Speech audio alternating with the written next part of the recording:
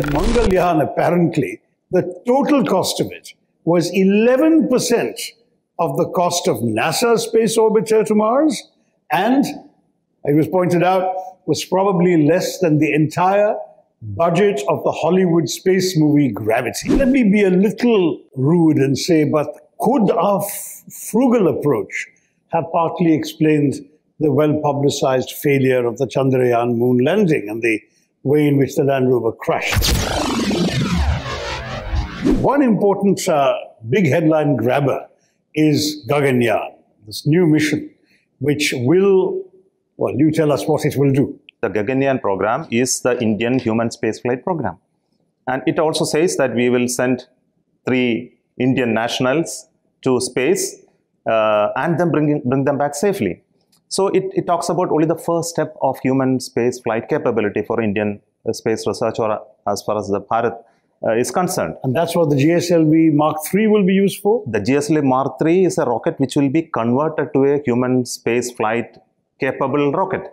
So we call it human rating of the rocket. The rocket per se is very reliable, but when human beings fly on it, then you need to be extra cautious. Say the human life is at risk. While it is coming back also, it must be very safe. You must have an ability to abort the rocket in case that there is an anomaly growing up, and then there is no chance that it will go to orbit. So there must be a computer sitting inside telling us, yeah, there is a danger coming. Why don't you abort now? So it decides itself, because nobody in the ground can do any of this.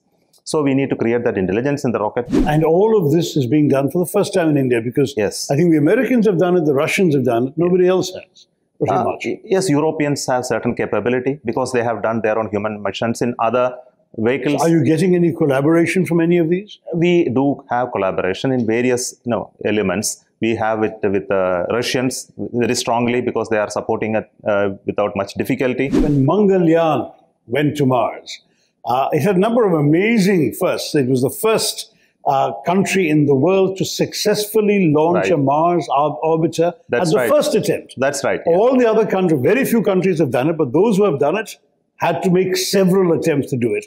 And countries as sophisticated as Japan and China have not been able to do it, but India did.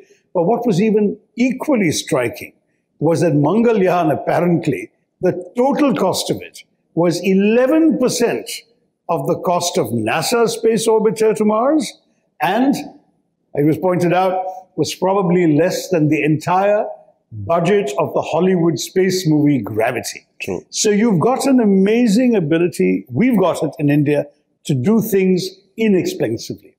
Frugal innovation. Yes. But how do we do that without cutting corners and taking risks? No, this is a matter of culture of the organization, I must tell you. See, we can do it very costly, we can do it at a very low cost. We are all taught from the very beginning. Ever since I joined ISRO, you are going to work in an environment which is not that flashy. Remember that when you procure, you buy something or do something, cost is the paramount importance. That means the internal culture is towards the frugal nature of engineering. We do recycle quite a bit. That means if you make a proto model, we always look at, can I use it for some simulation work after doing a little bit tweaking? But it's definitely not by cutting corners. It is the attitude that we put forth for the development program. Let me be a little rude and say, but could our frugal approach have partly explained the well-publicized failure of the Chandrayaan moon landing and the way in which the Land Rover crashed? What happened? Absolutely not. I think it has nothing to do with the approaches of engineering.